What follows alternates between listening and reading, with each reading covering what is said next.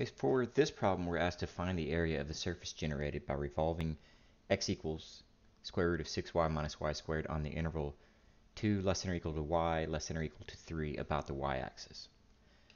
And we have our formula here. Now this is a function of y, and it's being rotated around the y-axis, so that's the reason our formula looks a little different than the other video that you'll find on my channel. So the first thing we need to do is realize that this is a function of y. So I did a little bit of work ahead of time to save some time. So you may want to pause the video here to take a look at some of this work. I'll go through it quickly. We have our function, which I've now named a function of y. I've rewritten it to show the exponent of 1/2 to make it easier to use the chain rule. So I brought down the 1/2, took 1 away from the exponent, makes it -1/2, rewrote the inside. The derivative of the inside is here. And then to clean that up, this -1/2 exponent means there's a square root on bottom, and the 1/2 there's a 2 on bottom, and this is going to stay on top in the numerator. Okay, on the next step I factored out a 2 on the top, and then I reduced it.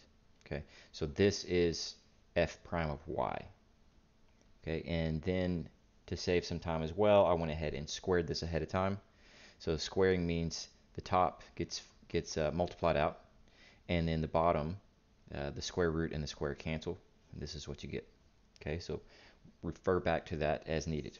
Okay, so let's go ahead and write down, we've got the formula here. It's out of screen there. We've got the formula here. So s is equal to the integral from 2 to 3, those are our limits, 2 to 3, of 2 pi times the square root of 6y minus y squared times the square root. Okay, we did this because that was the function of y. Refer back to earlier in the video. Now this square root comes from the formula 1 plus, and we've already done the g prime of y squared, which ended up being 9 minus 6y plus y squared all over 6y minus y squared. Okay, and this is all with respect to y, so dy. Okay, so what we're going to do, we're going to clean this inside up a little bit, and then eventually we're going to multiply through this radical into that radical.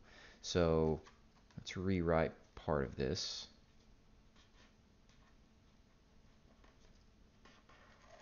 Now we're going to combine this 1 with this fraction, which means we need a common denominator, which is going to be 6y minus y squared. So 1 will turn into 6y minus y squared over 6y minus y squared, plus this fraction remains the same.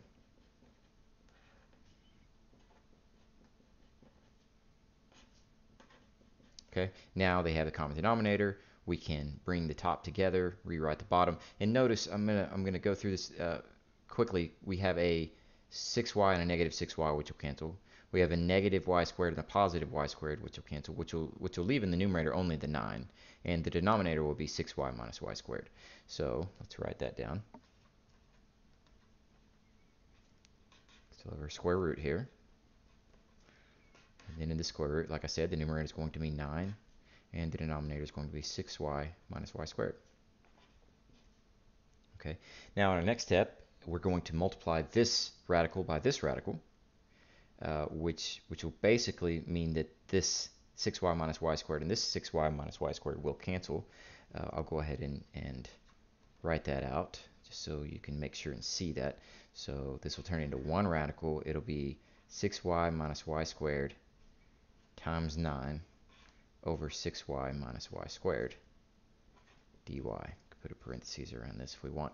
So you notice that the top and the bottom have the same term, so we can reduce that, and it's left with just a 9 there.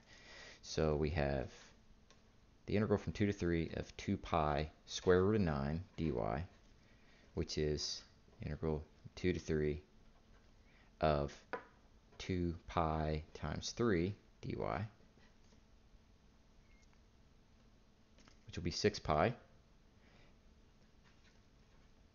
Now we have not yet taken the integral, so this is not our answer. We still need to take the integral. So since there is no variable here, then when we take the integral, it's just going to introduce an x, or not an x. It's going to introduce a y because it's with respect to y. So this will be 6 pi y, and we're going to integrate from 2 to 3. Okay, so that's going to be 6 pi times 3 minus 2, which will end up being just 6 pi.